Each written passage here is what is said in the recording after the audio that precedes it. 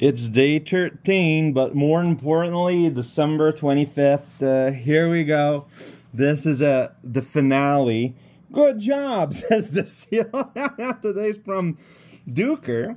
And this is the final offering of this very lovely package little thing. It feels like a frame, maybe? I don't know what's going to be in it, but we got this little card here, slipping in. Here we go.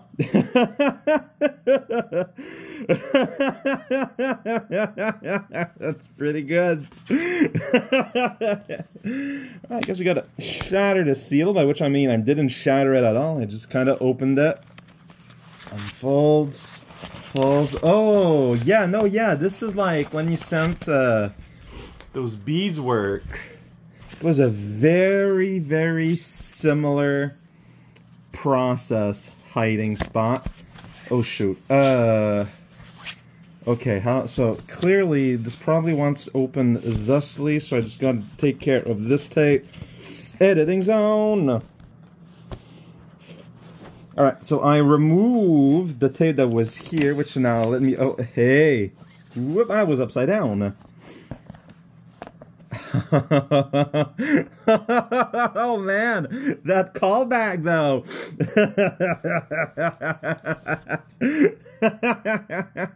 Oh, this is really cool looking. Oh yeah, okay, no, yeah, your beadwork is like really good. I mean, yeah, you transpose the pixels, right? It's pretty. I mean, not simple, but I mean, like you got the model you can work on, but like it's just very well adapted. This looks really cool. Like the amount of detail in the very limited pixel space is very impressive. Oh man, thank you, Duker. Whoop. This is really cool. This is really cool looking. And you know what? Like, there's just something about something homemade, right? It's a bit of an angle. There you go. I see everything as an angle. I'm a very tall guy. I'm just kind of used to seeing things at angle. So let's unangle a little bit. Hey there, everyone. We're back here in this last loud part with the sound mix very bad between my phone and my computer. How's it going? Merry Christmas, everyone! This is gonna go up on Christmas evening. Hope you got a great one, and if you don't celebrate Christmas, I hope you still have, like, a fantastic day, fantastic few days. You know, you might still be getting days off, you know, in spite of not celebrating. That's pretty rad. And, yeah, we got the final ambush, as far as I am aware. Maybe I should just like on Talk House just one last second, just in case. Alright, I just checked. Nothing hiding on Talk House, so we are ready to go. This will be the final run. We got 8. I mean, we kind of know one person. We know 2 person. We got an idea what one's gonna be. What else is gonna happen? I don't know. Slugcat, though, what are you doing here? Mer slugs, Miss House Cow. In the spirit of the holidays, here's a heartwarming action platforming featuring a story of revenge set in a dystopian cyberpunk future. Ho, ho, wholesome. Sanabi. I've heard this. I've heard of this, right? Use your signature prophetic arm to jump over cliffs. Sweet Sanabi. I'm sure I've heard about this somewhere. Well, here we are. Official release. Here we go. Just to give ourselves Wonder Potion and Neowiz are all involved. Oh yeah, I'm pretty sure I've seen this trailer somewhere. Look how tiny your player character is on screen. Like, that to me, that's just so amazing. Like, it just gives such a sense of scale. There's Balloon. Welcome to Party Town. And like, you're allowed to zoom in. This is a thing video games don't do enough. You know, when you're doing a 2D platformer, zoom way out during the platforming. You're allowed to zoom in when other things happen. This looks so good. That's right, robot. Get bent, get wrecked, get destroyed while we're going to go ahead and wire across town. Car opens up, and then people show up and say, whoa, what? What does that even mean? I don't know. kind of trying to comment on things I don't have any context for. I just like the very also effective design of the player character. Just something really cool about it. What is up with that super bright orb following you, though, Sanabi? Assuming that's your name? I have no idea. I have very little context, but this is exactly the kind of trailer I love to see. Oh, there's a mess that happened here. According to a thumbnail underneath this video, I haven't seen the thumbnail and I'm not gonna click on it, but it says Sanabi : true/beautiful ending. So there's an ugly one? Ooh, this is a pretty recent game from this November. Oh, this looks super cool though. Alright, I'm adding it. It's mine now. I am owning. What? That's right. From the past, Amya's here, not with the Final Fantasy yet, but I almost forgot to give the obligatory Muso game. But since they never made a Muso for Final Fantasy, I guess Dragon Quest Heroes will have to do instead. I don't know I knew that they made a Muso game from Dragon Quest, although I guess I shouldn't be surprised.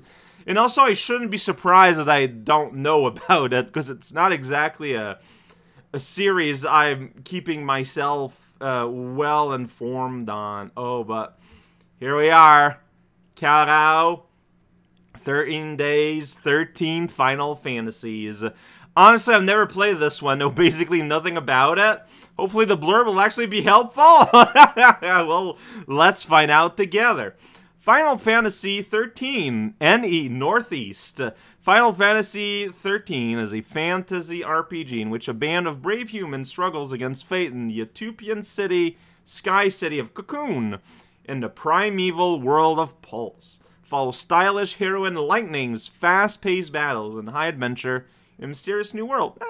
You know, it doesn't really say all that much. It just kind of bears down like the very bare minimum of what's going to happen. But, you get an idea. I mean, they straight out say it's a fantasy RPG. I feel like I've seen footage, and it doesn't feel very fantasy from the footage I've seen. Like, isn't it a lot more sci-fi? Well, I'm gonna trust Square Enix to be accurate when they describe their games on the marketplace. And SAJuer, hey, how's it going? On the 13th day of Christmas, we're now officially just... The rules do not apply. A golf membership? Hell yeah! It does go to 12. Don't worry about it. Nice shot! A gun golfing.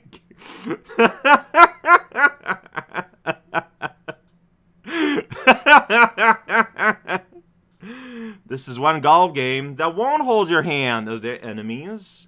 How does that even work? Well, you got bonus points and come under par. This is really silly. I feel like I should see how the game looks like how it works, because just like that, sure, it's a silly idea, but what is it really? Polygryph. That's a polygon depiction of a griffin, so that makes sense. Okay, so you have a percentage. There's online multiplayer. That golf just kind of popped. Okay, so you don't shoot you aim for the golf ball, and that is how it pops. Alright, that makes sense, actually. I don't know why I thought it'd be something more complicated, but I guess I did. Alright, the frame rate is fantastic. Whoa, spooky Halloween update. I mean, this looks pretty silly. You find the little golf ball, except that's the trick. It's not little, it's kind of super huge. Then you shoot it, and it goes away. It's like, goodbye. And no one remembers about it ever again. It is lost in the woods. Alright, fair enough. I was wondering how that would work conceptually. And now I know. Ooh. Hey there, Achella. How's it going? Oh, cow.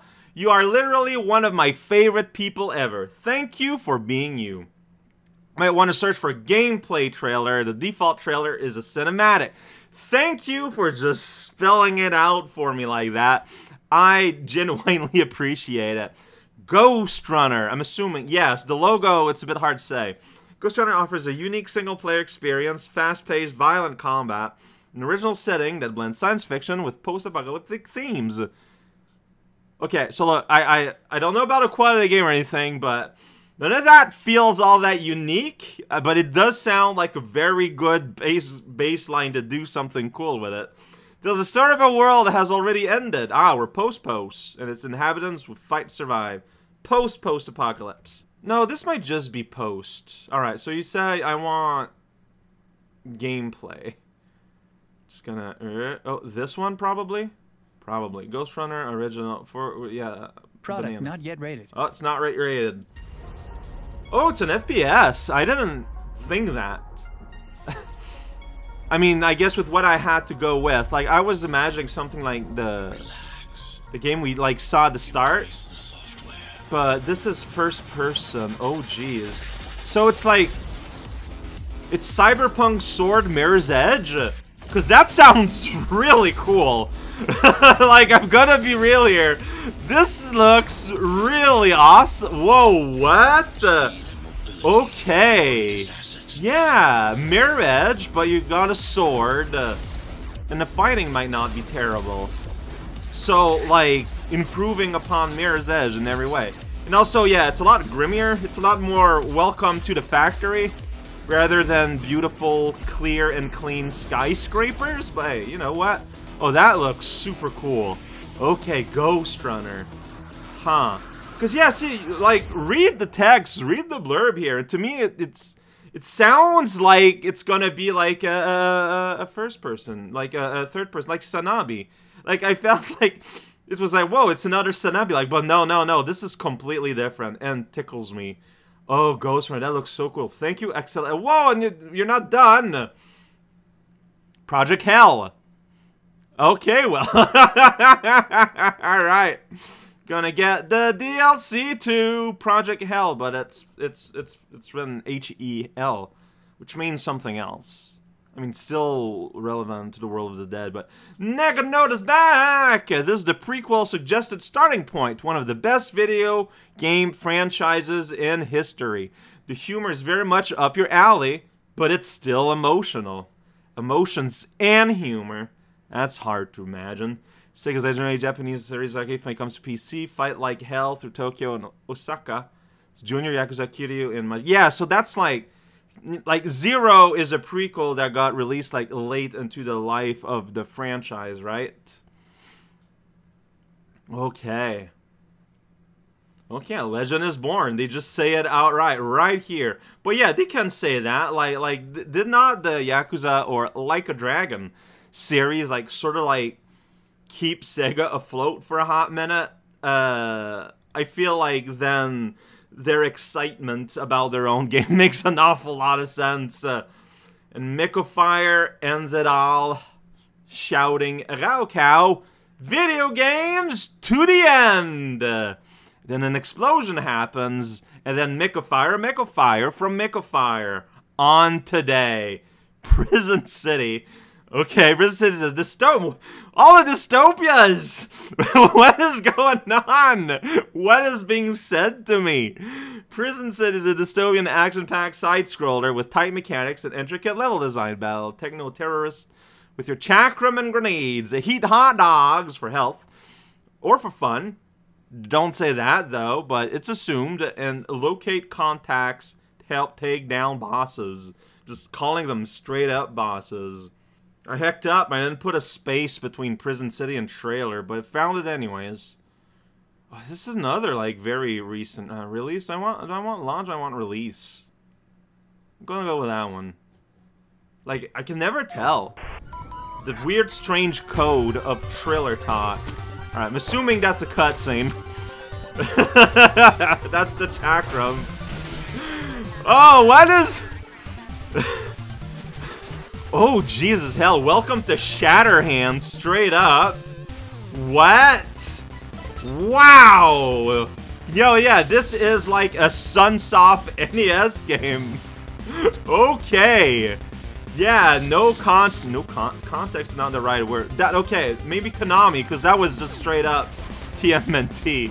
Yeah, they are not. No, they are not trying to hide their inspiration. They are basking in it, and I mean, good. This looks like I'm talking to a dolphin. Yeah, take on the boss rush. Has volcanic nodes and dark diver.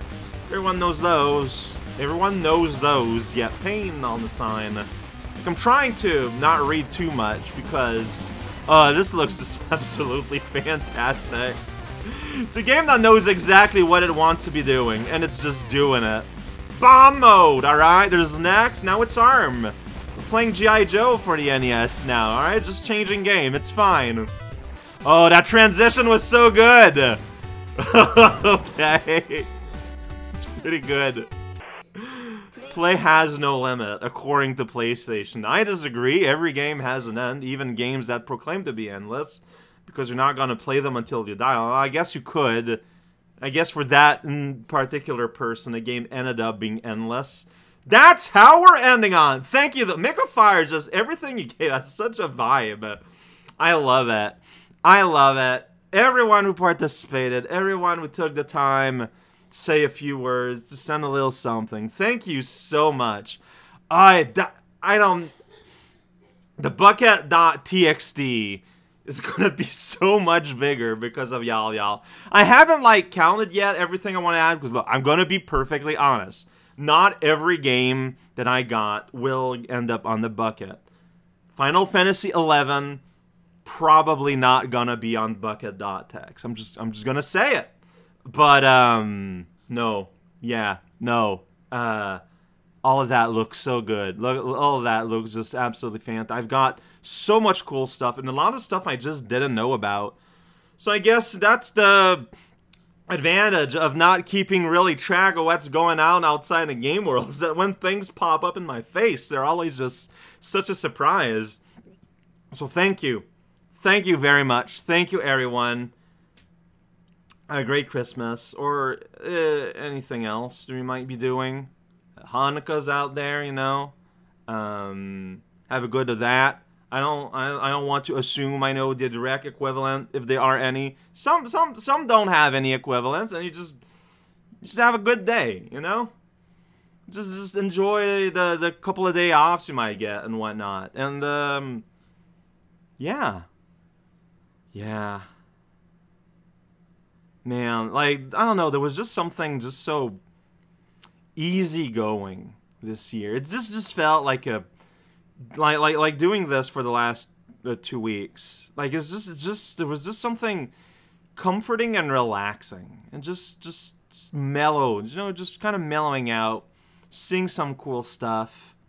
It just felt good. It just felt just like. And I don't, like, I'm good, positive, like, I know that good is not, like, the most extreme of positive adjectives, but I mean it in, like, its most sincerest, purest, most basic form. It's raw goodness. That's what it feels like. I'm not gonna lie, I'm digging the vibe, I'm digging the feeling. Wow, wild.